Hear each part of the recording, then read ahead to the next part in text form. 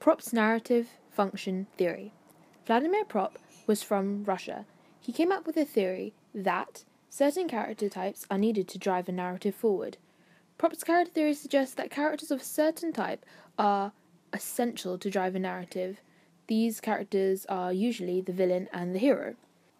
He also came up with a list of 8 characters which are essential to a fairy tale plot, but this can also be applied to a modern day genre such as horror. These are hero, the villain, the donor, the dispatcher, the false hero, the helper, the princess, and her father. I have chosen to look at the characters from The Woman in Black to see if Propp's theory applies to them. Number 1, the hero, Arthur Kipps.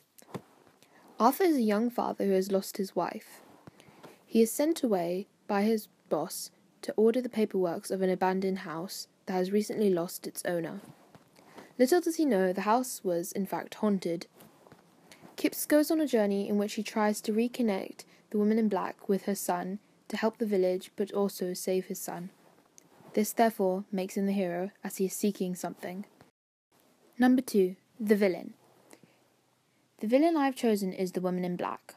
Although when we see her backstory we do feel pity for her as she did lose her son, she is the one who does the killing in this movie. She is the opposite of the hero because of this. Number 3, the donor. The donor is there to help the hero by providing some magical tools or any advice in this circumstance. I have chosen for this 2 characters. Miss Fish, who offers the hero, Kipps, advice, and or Elizabeth Daly, as she tries to foresee the future in order to help Kipps. Number 4, the dispatcher. For this character, I have chosen Mr. Bentley, who is the head of the law firm in which Kipps works at. He sends Kipps on his journey. Although not with a happy or kind regard, he does in fact send him to the place of horror.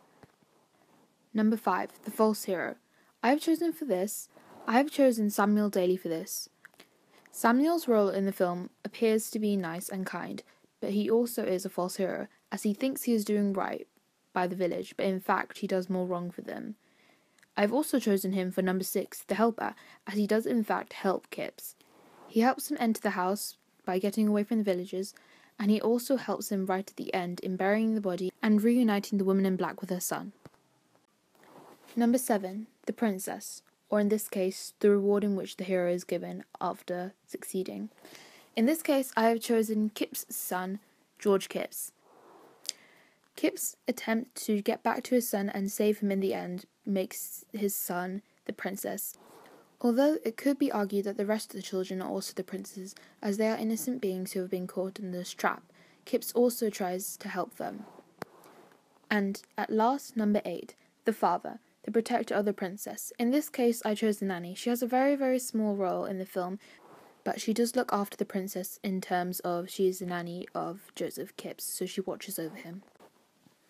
Propp's theory also comes into work between the relationship of Arthur Kipps and the Woman in Black, the hero and the villain, as without these 2 parts, the film could not come to be.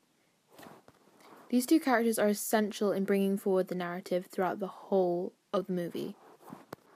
As for Propp's theory of the 8 characters, I think that some of these characters are suited to some horror genres and some horror movies, but for The Woman in Black, I believe that I had to stretch in order to fit these characters to these titles.